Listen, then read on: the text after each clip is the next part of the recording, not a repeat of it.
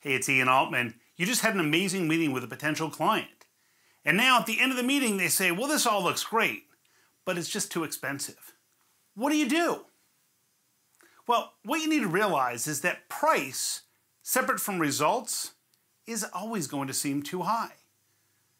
So if you've spent time with your client or prospect, understanding what problem they're trying to solve and what happens if they don't solve it, and if you've done a good job using something like the same side quadrant tool to actually understand what results or success might look like for them, then when they challenge you with price, you get to counter with, well, gee, if I understood correctly what you're trying to achieve and what results need to look like, then my fear is that if we do something that's less than that, we're not going to achieve the results. And my guess is it's not a good deal, no matter what it costs, if you don't get the results that you need.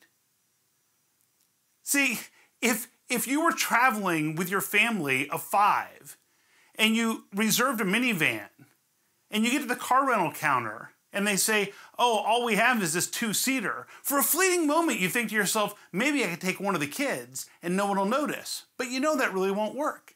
And if they said, I'll give it to you for free, it still doesn't help you. See, results matter more than price.